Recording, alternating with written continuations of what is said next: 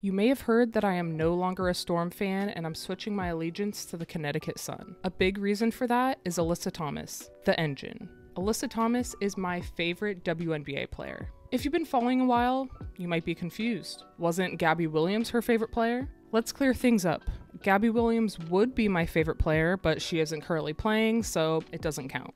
There's also the fact that Alyssa Thomas was the one that broke Gabrielle's foot on Kids Day last season, basically ending her season. So it's just the natural order of things. I am legally obligated to be an AT fan now. In true WNBADATA fashion, let's cherry pick some stats to show why AT should be your favorite WNBA player, if she isn't already. Let's start with the obvious, triple doubles. Now I could compute the number of WNBA triple doubles myself, but why would I when Across the Timeline has the perfect feature in their data explorer to find them all? As of May 24th, 2024, there have been 36 triple doubles in WNBA history. That is, there have been 36 times when a player has reached 10 or more in 3 different stat categories in a single game. Most of these have been points, assists, and rebounds, but 2 of these included blocks instead of assists. It's honestly so crazy to have 10 blocks in a game, I kind of feel like that should have a different name. But of these 36 triple doubles, 12 were done by Alyssa Thomas. And it isn't like she's been churning them out her whole career. Her first came in 2022 when she was 30 years old and in her 9th season. I may point out that there weren't a ton of triple doubles until 2022, and there was like a big boom starting in that year. I don't really know why, but I'm sure there's 100 articles written about it. Okay, but of those 36 triple doubles, only 5 of them took place during the WNBA playoffs. 3 of those were Alyssa Thomas, and 2 of those were in the 2022 finals against the Aces. And one of them was Courtney Vandersloot in a 2 overtime game, so I ignore. Just kidding, I love the Liberty. All of this to say that Alyssa Thomas has basically had every triple-double in WNBA history. If you want to support the channel and make sure that everyone knows that Alyssa Thomas has had every triple-double in WNBA history, you can buy a shirt to that effect on my shop.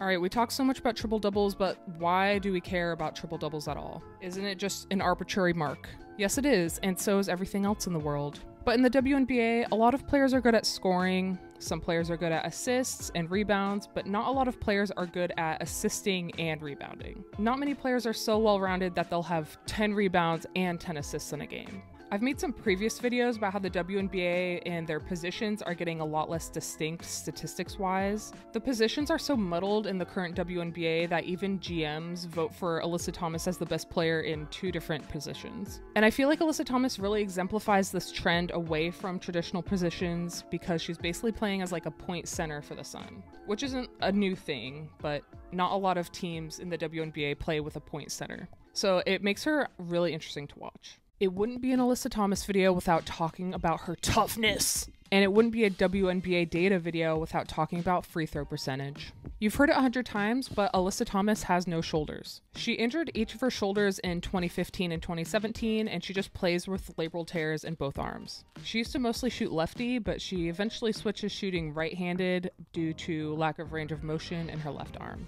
I don't know all the details about her personal life, and I don't claim to, just a general fact about anyone in the WNBA, but it seems like she's just electing to not have surgery at the moment, which is fine since it seems like things are really working out for her. Since making the switch to shooting primarily with her right arm, she's actually seen an increase in her free throw percentage. She's had a general upward trend over her career. For most of her career, her free throw percentage has been less than 70, even less than 50 at some point, and the league average is usually around 80%.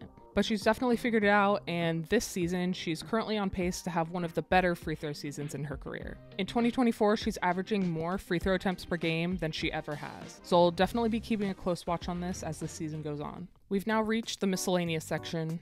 What are the non-quantifiable reasons why I love Alyssa Thomas? We've got her connection to current UW coach Tina Langley, who was an assistant at Maryland when Alyssa Thomas was there. If I see Tina on campus someday, I'm going to ask her to turn Savia Sellers into a 5'7" Alyssa Thomas for me. There's also her engagement to teammate Dewana Bonner, who is also a fun player to watch. Is she a guard? Is she a forward? I genuinely don't know, and I don't know who to ask. My tiny GF and I are considering getting their jerseys as a couple's outfit, which is saying a lot because my tiny GF hates to match outfits with me. I forgot to write a final reason, but I think it might have to be what Alyssa Thomas does when she doesn't have the ball. I like how sometimes she's just like standing there. Like she's setting a screen or she's thinking of what to do next or waiting to get the ball passed back to her, but sometimes it's really funny to just watch her walk around. If you want a more general overview of Alyssa Thomas and her career, check out Quita's vid. I really recommend it. I recommend her channel.